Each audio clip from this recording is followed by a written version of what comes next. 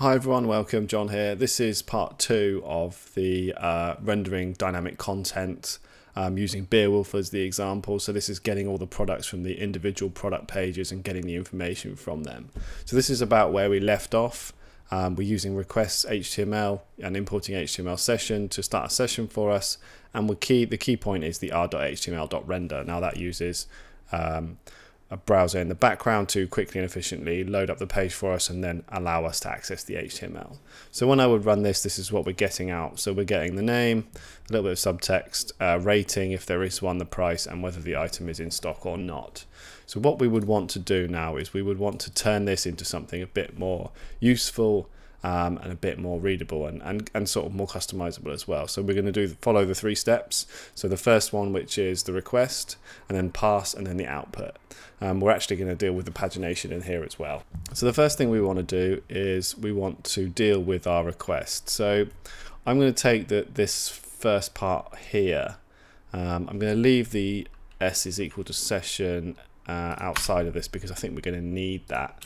But what we're going to do is we're going to create our first function and we're going to call this request, and then we're going to give it a URL, and then within that we are going to indent all of this. We're going to move that in there, and what we want to do is we want to actually just return this element. So if we remember from the last video, we used the XPath to find this element that's got all of the products in it. So we want to just return that because we're going to save that into a variable for the next function. So we can just do return, and what that'll do is it will take the URL that we give it and it will render the page, and then it will return the products container. The second part is the pass. So we want to create a new function, we'll call it pass, and we need to give it the products that we're going to call. So I'm just going to put products in here. You could call this whatever you like, but it's just so it's clear so we can see what it is. I'm going to indent all of this. I'm going to put that in there. We don't actually need to return anything out of this function because this was actually just going to do all the pass work for us. But what I'm going to do is I'm going to change this into a dictionary, and we're going to, at the end of our function, we're going to we're going to append our dictionary to a list. So I'll create a new list here, drink list. We'll create a blank list. This is just the easy way to do it. And what we're going to do is we're going to say drink, and then we'll just fill this in. Name is name. Subtext, we can just call that subtext. So this is just creating a dictionary so we can have a list of dictionaries with all the product information. Price, rating, can't spell, and what else do we have? Stock.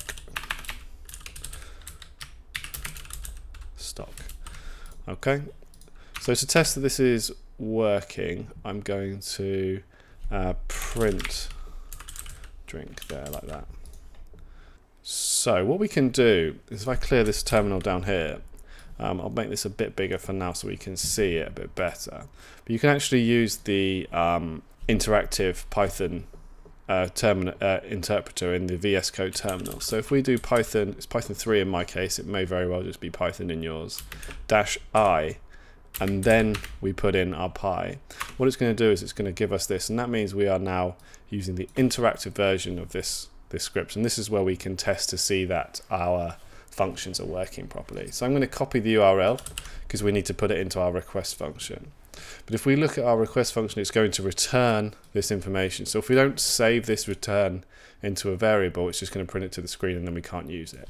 So I'm going to say products equal to, and then we call our function request, and then put our URL. Now what that's going to do is it's going to run through this with the URL we gave it. It's going to render the page, and then it's going to save this into our products. So now what we can do is if we scroll down so we can see our next function, the pass, and it should print each and every drink. So let's see see if this works. Pass and products. Now depending what this is what this is called. So whatever you call this is what you call this. Not here. This just means it's a variable. So there we go. We can see it's passing the information and we're getting our dictionary all out with all the information there. So now I know that both of these functions work just fine. So we can actually collapse that one and that one. So for the output, which is the third function, what we can do is we can use pandas. Now, pandas is a big library used for lots of different things like data science. So to use it just to put stuff into a data frame and then export to CSV, I don't know. I quite like it because it's quick and easy. It works for these functions, and we can just do it in 3 basic lines. So I'm going to import that now. Import pandas as PD, which is the standard. And then actually we just need to go back to this one. Instead of printing it, we need to do drinks list dot append. So every run through we are going to append our new drink with all the information to the list. So then we can go ahead and do our new function. So let's call this output. We don't need to put anything in there because this is just going to run as it is when we call it up. And we're going to do df is equal to pd.dataframe. So this is creating a pandas data frame with our drink list. And then we just do df.toCSV, and let's call this drinks demo.csv. That should work nicely. So what I'm actually going to do is I'm going to put a print statement at the end of this so we can actually see that something happened. So we'll do save to CSV file. Okay, there we go. So just to quickly recap, we've done our request, which returns the container with all of the products in. We save that into a variable, and then we put that variable into our parse, which gets all the information out for us, adds everything to our list, and then on the output we do our list and we save it to CSV using pandas. Make sure that's saved. Go back to our I've missed as PD. There we go. Let's go into our interactive terminal again prompt, and let's go back up. There's our products request. Again, the URL goes in there. Let's run that, and that will get all the products for us and return it and save into our variable, and then do our parse products. Again, this needs to be the same as this one, so this has to match that. Let's do that. And now we're not actually printing anything from this function here, so we're just going to have to hope that it's working. Might take a little while to run through all the products. There we go. Now we just do output like this, and we should save to CSV file. And if I go here, drinks demo, we can see that we have got a list of 47 products with all the information stored for us in there. So that's great. So I'm going to make one little amend to our df to CSV, and I'm going to put index is equal to false. This just gets rid of this here, so we get we don't have the 0, 1, 2, 3 index, we just use the line numbers. Okay, so that's the nice and easy way to turn that into something that's a bit more readable. You don't have to repeat yourself. So all you would do to make that run without the interactive terminal is just copy your lines that you did down here. We know that they work. Put that there. Pass the products, and then output. Just like that. And we could run that and we would get the same output each time. So how do we want to do it with pagination? Well, we've got a few things that we need to check first. We need to go to the website and we need to see how it deals with pages. So the thing I like to do is just go right to the very end, find the last page and the very, very end. So we've got page 17. And you can just see here that the URL has actually changed, and it now has a page is equal to and a number at the end. So I'm going to copy that, and I'm just going to change it to something random, let's say 5, and check that it loads up. Now that we know that there was 17, what happens if we change it to 18? Okay, so we get nothing. That's good. Some websites, if you put 18 in, it actually just reloads the original page, and that's a bit more difficult because then you have to check the first product to make sure you're not overwriting it in your loop. But this one just gives us nothing, so that's good. So let's copy the URL. Let's just paste that in there for now. We can get rid of this one, we don't need that. So what I'm going to do is I'm going to use a while loop. Now if you do while true, it will never end at all until it hits an error. So we can just do while true like this. So, oh, capital, that's wrong. There we go. Now this loop is going to keep going through because this is true. But we're going to use another method to break out of it. So what we want to do is we want to use our function. So products is equal to, like this one here, request, and then put in the URL that I just copied that has the page information in it. Okay, just like that. So if we delete that, we've done that one. Now we can see here that the page number is right here. So I'm going to use an F string for this. And what that means is that when we loop through, the F means that it's going to be replacing right here. So I'm going to call this variable X. So every time we go through, whatever X is going to be put here. And we're going to use that as our page number. So outside our loop, I'm going to put X is equal to 1 for our first page.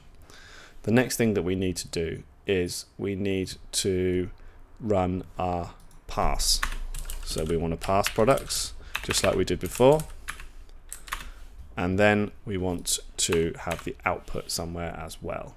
The output is a bit different because we don't want to put it in our while loop. We want to get to the end of all the pages, then break out of our while loop, and then have the output. So I'm going to put that underneath. What we also need to do is every time we loop through this, we need to add 1 to X. So I'm going to say X is equal to X plus 1. And that means every time we go through this little loop here, it adds a number to X. So our X will start at 1 because it's outside of our loop. And every time it loops through, X will have 1 added to it. So 1, 2, 3, 4, 5, etc., etc. As it stands, this would probably work. The only problem is that when we get to page 18 and we get this, it will fail because it will try to find something that isn't there. So now if we don't need to do our interactive, we can just do run. So we're not going to see anything happen whilst it's doing page 17. We're going to add some print statements in a minute. And then we're going to see it's going to fail when it tries to do number 18, so it can't find it. So what I'm going to do is I'm going to put this into a try and accept. So we're going to try and do this, and if it fails, we're going to do this. Now if it fails, we want to break out of our while loop, so I'm going to put break.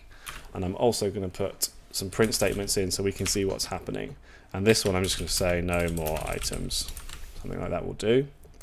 Now underneath here, this is the one request is where it does the render.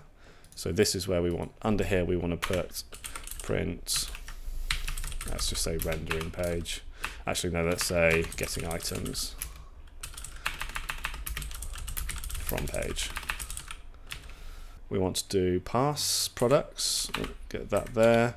Now because every run through parse we append to our drinks list, let's print out the length of the drinks list.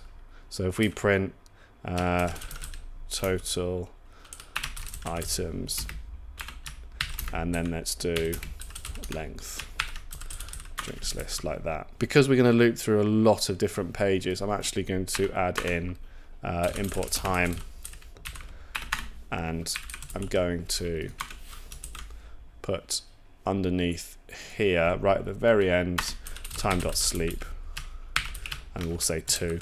Now that's just going to break up the amount of requests that we send to the server. So let's start on page 17 and let's see again what happens. So hopefully we should get some print statements in now as well. So we're getting items from page, that means we've got to this line. So it's picked up 28 items from that page, which sounds about right because that will be the last page. And now it says no more items, so we hit our accept. So it looked for the element which wasn't there because we've gone through the last page and there's no more items, and we've saved to CSV. So if we go look at our drinks list demo now, there's only 29 lines, 28 items. Okay, so what we could do is we could put in another F string here, and we could say getting item from page X, so we know what page number we're on, like that. And then we would just set X to 1. So I'm going to run this through now, try and get all the drinks from all 17 pages. I'll speed this up a bit because it's going to take a while. So that's it. We can see that that's run and that's finished. That took about 6 minutes to do. So quite slow, really. There are other things we can do to get around that, and I will be looking into those probably for my next video. We can use async to make it quicker. But you can see here that we've got 797 lines, so 796 products of information that we have scraped from this website. So hopefully you guys found this useful.